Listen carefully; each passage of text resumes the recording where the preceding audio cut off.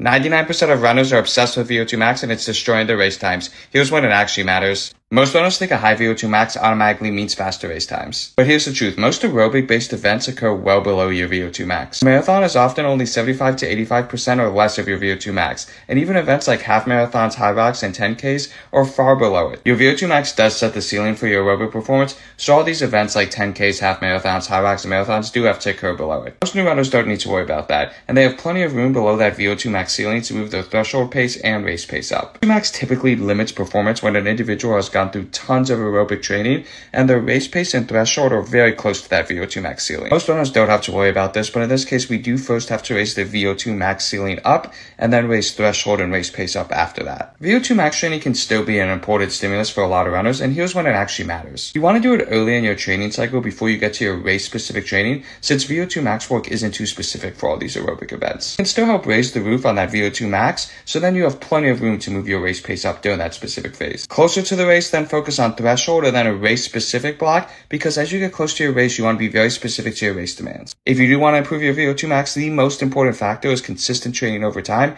and sprinkle in 2 VO2 max sessions a week. Research shows the best way to do this is with 30-second to 8-minute intervals where we're working at least 90% of our max or more with equal work to rest ratios. These VO2 max sessions come with a lot of fatigue, so you just want to make sure you have plenty of easy running days or recovery days in between before your next VO2 max session. Don't be fooled by the hype. VO2 max is just one metric. There's a lot that goes into high performance in running.